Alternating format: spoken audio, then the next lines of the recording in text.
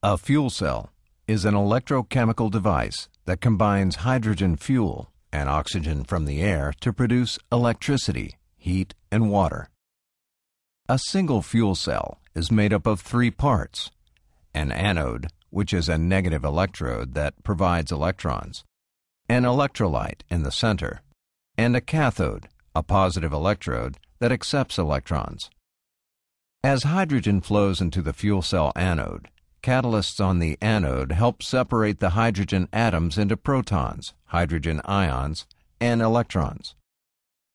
The electrolyte in the center allows only the proton to pass through the electrolyte to the cathode side of the fuel cell.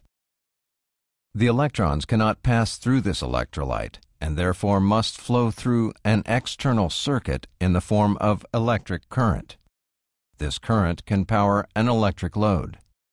As oxygen flows into the fuel cell cathode, another catalyst causes the oxygen, protons, and electrons to combine to produce pure water and heat. Individual fuel cells can be combined into a fuel cell stack